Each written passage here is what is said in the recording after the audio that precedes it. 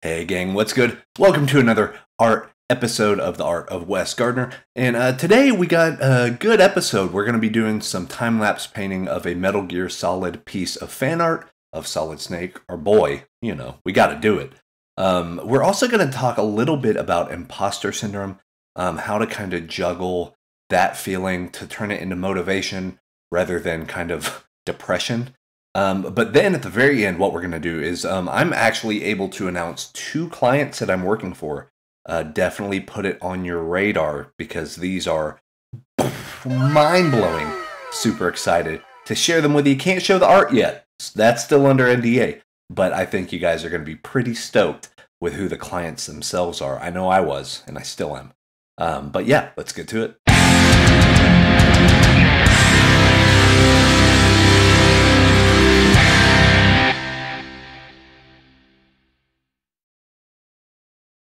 Hey gang, it's Wes. Yeah, we're going to be doing a Metal Gear Solid like fan art piece. Something a little more, I don't want to say cartoony, but I wanted to do something where I didn't really freak out too much about it looking like someone else's art, if that makes sense. And I just kind of went for it. Yeah, I wanted to cover something today before we get into the big reveals about new clients and all that stuff. I wanted to talk a little bit about the pressure of, at least that I'm feeling. I can only, of course, speak for myself, but that pressure of not thinking you're good enough or like, oh, they're going to find out I'm a fraud, that type of thing. And it's also known as imposter syndrome. You've probably heard the term before. But usually imposter syndrome is someone of a quality in their respective field that does not think they're good enough. And it's rampant in the art community. It's actually rampant in a whole lot of communities, and it's the same type of personality type, at least from what I've found. And I'm very much part of that personality type. The kind of overachiever, workaholic, hey, I need to get better. There's only limited time on this planet, man. And I gotta be the best. And not better than anyone, but I gotta be the best me I can be. And any day I'm not the best is a day wasted. Like, it's that sort of, probably not the healthiest mentality. We'll talk about mental health in a future episode. But I think it's related. I think it's a personality trait thing. And there's a pressure, especially with something that you love to do. And for me, it's art, to live up to these standards, to these, I guess it'd be fictional, like fictional standards. You're putting people on a pedestal and thinking that no one will ever be as good as James Gurney. No one will ever be the best, like Craig Mullins is the best. Like there's names that you kind of tie to and you really look up to these people, and it's a hard pill to swallow to think that like I'm never going to get there, and you keep beating yourself up.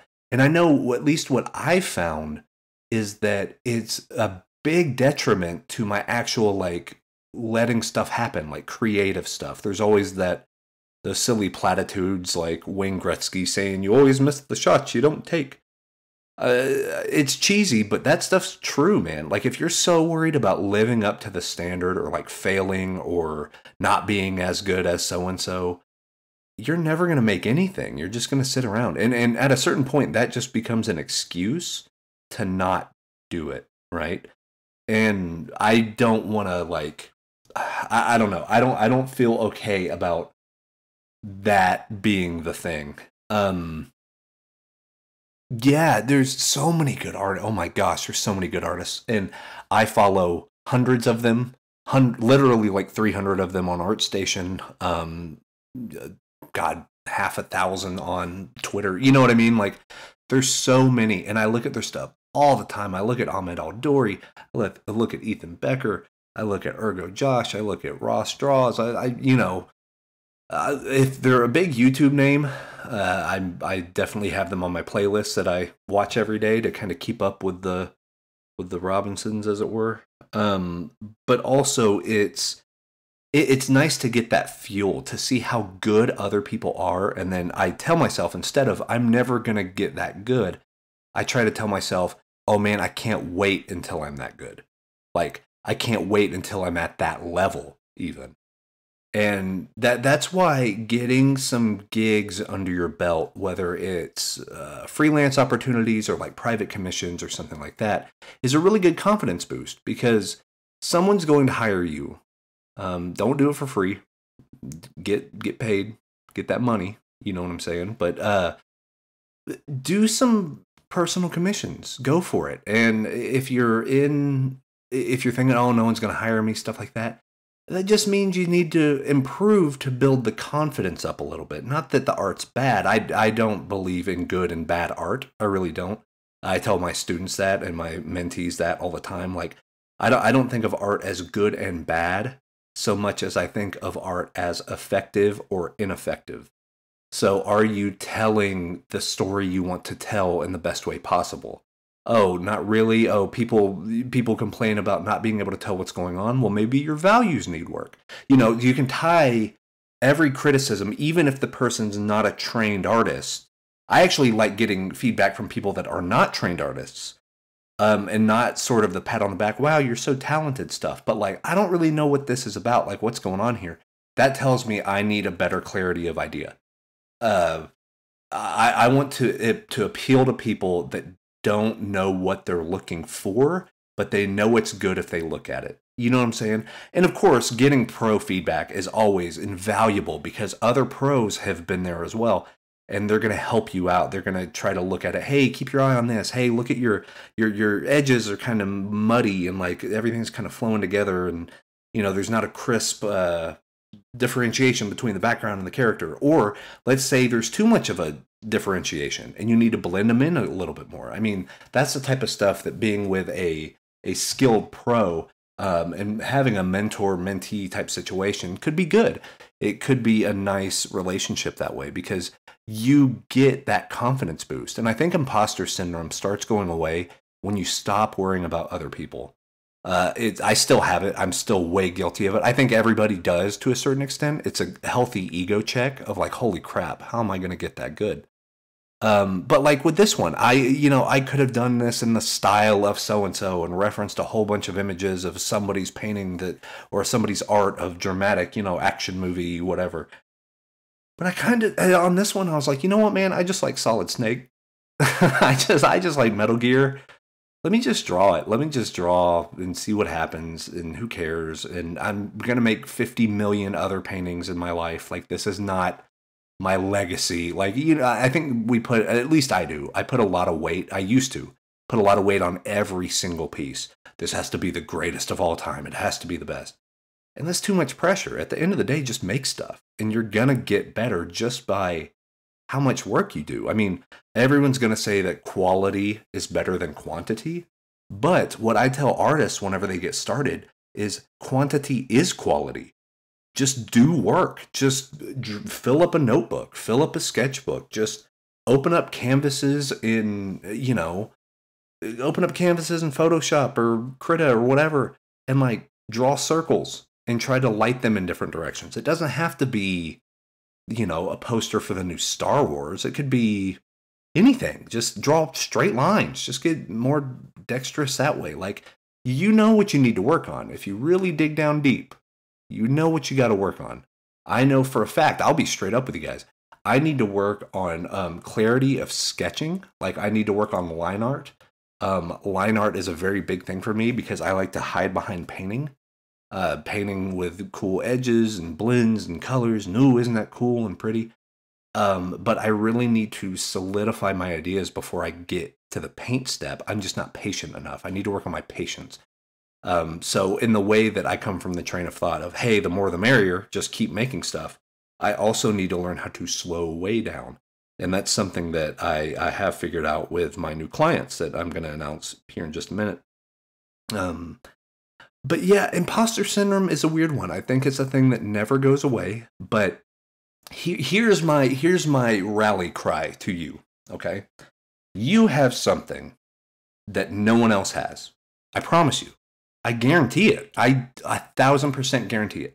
Perfect example.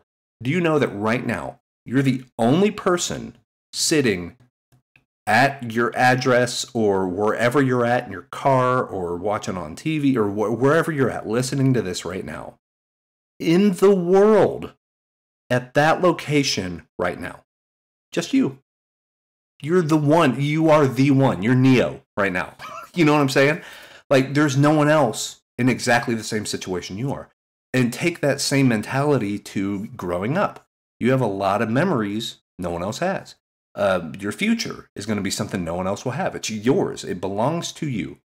So get out there and do your thing. But what this really means is you have a one-up on every other person that's ever been born as part of the human race. That you are you, and there are no duplicates. There's no duplicate. You have your own mind. You have your own... my dog's going to start barking. You have your own way of life, and you have your own outlook and memories, and all that stuff comes into play whenever you're making art or whenever you're producing music or whatever it is. Like right now, I adore Metal Gear Solid. I adore it. I'm going to do infinity fan arts of Metal Gear.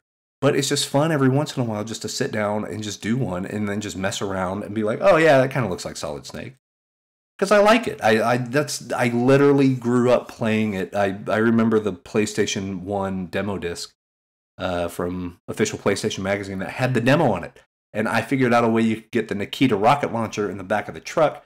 You have to go in the vent up top at Shadow Moses Island, and then you got to back up out of it. See, I know I could go all day on it. But for real, you have memories that you can pull into these things. And don't think it's lame. If anything...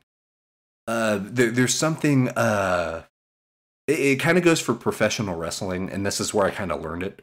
But I've also seen something similar said by artists and art directors, that it is better to be exciting and wrong rather than boring and right. So like, yeah, I could make Solid Snakes, I could draw the skull, and I could light the anatomy, and I could, yeah, give me 30 hours, and yeah, you're going to get a photorealistic Solid Snake. It's going to happen. But hour and a half, 2 hours, and I just want to throw down some colors and get the idea of Solid Snake walking through a hallway with a FAMAS, like him and Meryl just broke out of the prison cell. You know what I mean? Like, there's the energy there, and I was like, oh yeah, that's a great scene. I'm gonna do it. I'm gonna do it. You probably see, like you probably saw on the Pure Ref stuff. You can see the Meryl thing. I'm no rookie. Oh, great scene, man. God, I gotta go play that game again. But that's what I like about this fan art stuff. We'll talk about fan art on another one, but just know people that say fan art does not get you jobs are full of shit. Do as much fan art as you want. How else are they going to know you can draw their character? And speaking of that, we're going to wrap this one up, and I'm going to go announce who we're working for now, baby. Oh, yeah. Yeah. So take it away, me, I guess. All right, hope you like the time lapse of that Solid Snake fan art. You see, I kind of jump in between different programs, but hey, it's all good. Every program has its own unique thing that I really like about it. I just need to like get developer skills good enough to make my own like big deal. But what we got going's working, so I like it. But yeah, now to the big reveals. I guess these are two clients. I can talk about the client. Can't talk about the work yet. That's more of them to reveal. But yeah, I'm able to talk about who I'm actually working for and working with now. So still freelance, still up on commissions. If you're a company and want to hire me, appreciate you. Definitely do that. But let's start with the first one. The first one's a pretty big deal. So our good friends over at the BAM box. Now, if you don't know what the BAM box is, you should. I think everyone does, so I'm not going to be telling you something you don't already know. But BAM box is the OG original gangster subscription box that dealt with autographs from celebrities. And these are big celebrities that they're getting autographs from, man. One of the coolest things about it, of course, is the celebrity autographs, but also each box comes with exclusive, one-of-a-kind, signed, like signature, autograph, Sharpie marker, pieces of fan art based off of that box's theme or like an intellectual property that ties into it, because they have different boxes They have like they have a new anime box that's coming out, but they have sci-fi, geek, pop culture, that type of thing. So whatever you're into, whatever your version of nerddom is, they got something for you. But I am working on one of my favorite IPs. They gave me a choice of two. I can't say what either one is yet. I will whenever the boxes get announced and people get them and stuff. I'll be able to talk about what that decision-making process was like. But you're going to get hand-signed, exclusive, limited edition prints of, I would say, my two best paintings I've ever done. And I say two paintings because you can get the standard box, or you might luck out and get a variant. So there's two completely different pieces that I have in there. It's definitely something you don't want to miss. You want to be there. You want to be there to witness it. You want to be there to see it happen. Say you got an original signed print. The boxes are affordable too. It's like $30 a month, but they come packed with stuff. Yeah, so check it out, thebambox.com. Go sign up for it, man. I'll be able to hype up what my box is whenever it gets announced because I haven't announced it yet. But be sure you go get it. So yeah, Bambox. Amazing. And also amazing. Let's mark this one off the old bucket list. That should give you a clue right there if you've been a fan of my Twitter and Instagram and channel and all that stuff for a while. Yeah, I'm still wrapping my head around it on this next one. Super stoked to announce this. I'm going to announce the company and the IP that I'm working on. But this is such a big announcement and big moment for me that I don't think just me telling what it is worth it. So here's a cheesy little like trailer snippet that I want to put in because it deserves it. Once you see it, you'll know. You'll know.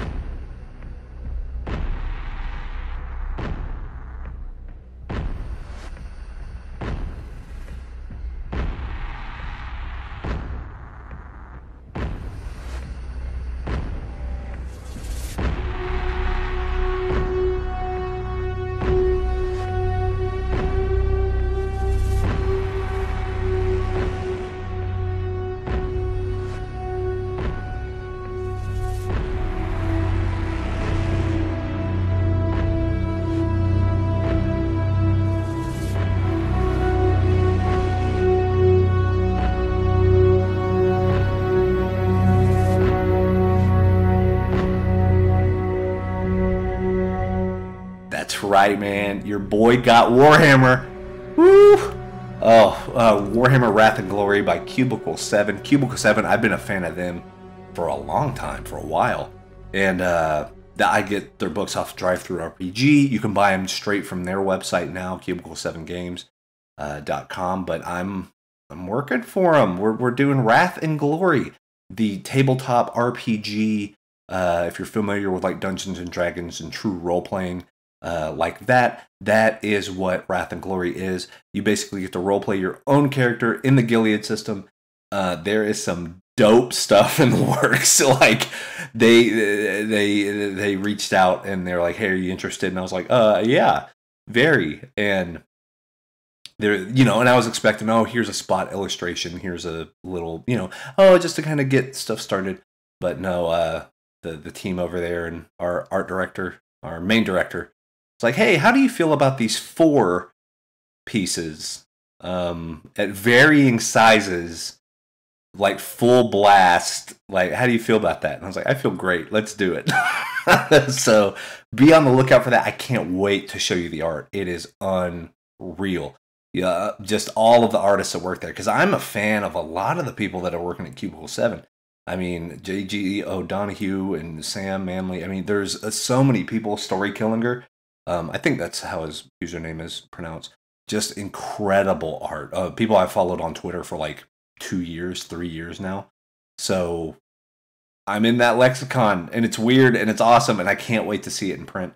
But yeah, another thing, while we're talking about print, by the way, I know with COVID stuff, it's been kind of wild. But let me find. Oh yeah. Let me talk about this. Some other news. You guys recognize this magazine? The old Imagine FX. This is issue 190. right here. But what's funny is if you turn to page, what is this, page 20? Who's that guy? Who is he? What's this guy doing? What's that bald guy doing in there? Dream come true. Let me actually grab, like, legit. Let me grab this. Hold on.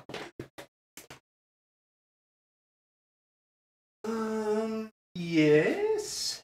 And then here's a small sampling of my Imagine FX.